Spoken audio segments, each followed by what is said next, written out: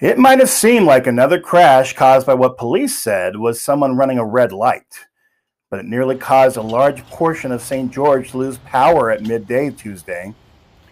Police said a white Lexus SUV ran the light at Westridge at the corner with Sunset, hitting a blue Nissan sedan traveling west on Sunset, spinning it around and causing it to crash into two power boxes that contained controls and wires carrying tens of thousands of volts.